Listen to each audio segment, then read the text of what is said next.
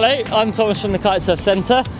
Today I'm just going to show you a couple of tips how to fly your kite and how to get into these brilliant sports of kite flying. Okay, I'm now going to show you how to fly a kite. So what we're going to do to start with, I'm just going to unravel the kite, show you how to set it up, and then go through the controls and how to actually fly to get it into the air. So I'm just going to go through the setup now.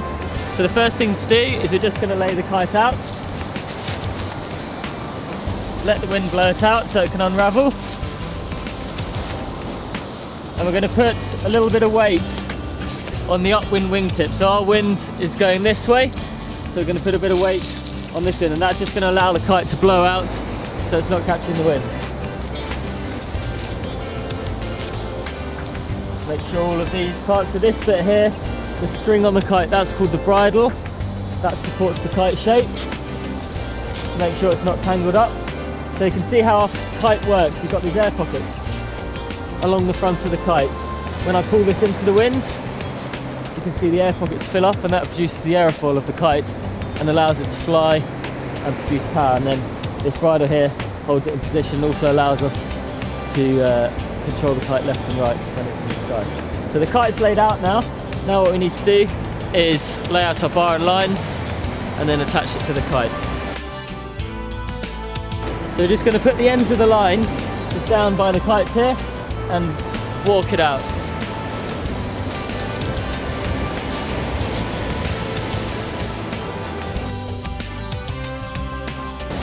So I'm just untangling the lines here, just running them through my fingers, and that also allows you to feel the lines as you're walking through them. So if you've got any damage to your line, or perhaps you've got a knot in your line, you know it's there, and you can take the knot out, or if the line's really damaged you might want to replace it and not use it. So now we can attach our lines, and what you can see is we've got colour coding, and it's the same down on the bar end. We've got one side that's left, and that's always red.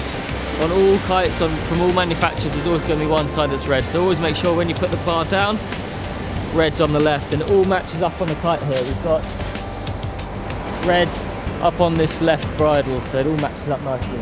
And you can see on the end of the line, you've got flecks of red on the line, so you know you're attaching it to the correct place.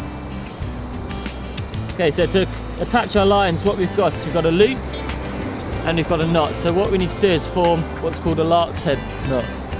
Put over this loop, so push it over so it looks like this. Fold those two circles down, so we've now got this slip knot. That goes over the knot, pull it tight, up against the knot, and that's it, nice and secure, ready to go. Do exactly the same on the other line, and you can see this matches as well. We've got blue to blue, you know you've got it in the right place.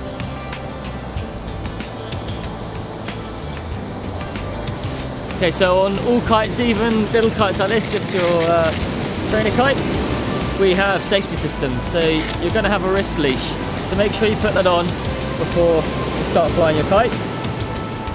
And how this works is that if you're flying your kite and you let go of the bar, this line can run through the ring on the end of the bar. So the kite's now just going to be held by one line, and it can flag out just how it is on the beach. It turns sideways, flaps in the wind to produce no power. So that's your safety system, is to just let go of the bar as soon as it starts to go wrong. Okay, so we can pick our bar up, and just like I said earlier, we've got that colour coding. So red on the left, make sure you've got that the right way around. Okay, so now we're going to get our kite into the air, and I put those stones on the wingtip from when I set it up, so I can just walk back gently and the kite's going to gradually start to lift. So we've got the weight on that wingtip, we just need to put a little bit of tension on the upper line. That's going to lift the kite up so it catches the wind. You can give it a little yank, and that's going to allow the kite to pop up into the wind. If it's really, really windy, we don't really want to be launching our kite like this because it might pull straight away. So in those situations, it's a really good idea to ask someone to hold your kite, and then you can launch it on the edge of the window where it's not going to pull you so much. It's not too windy today and we're only on a little kite, so this is going to be perfect.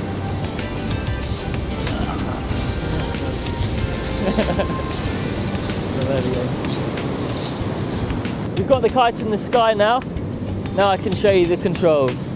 So to steer our kite, what we're trying to do is to make one line tighter than the other. So if we want to make the kite go left, we're trying to make the left line tighter. If you want the kite to go right, we're trying to make the right line tighter. So the movement we're doing on the bar is we're keeping the bar horizontal and we're pulling it in and out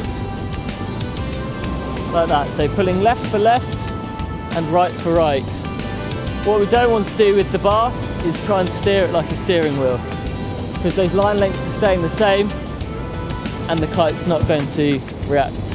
And the same, moving the bar up and down or left and right, the kite's not going to feel any of that. So just keep the bar in front of your arms, nicely bent, not too close, because then you don't have any movement, not too far away, because you could get overbalanced. So nicely bent in front of you and really gently left and right. So kite flying is very subtle, especially on little kites like this. They're really fast, so gentle movements. Gently left and right. And that's how we fly a kite.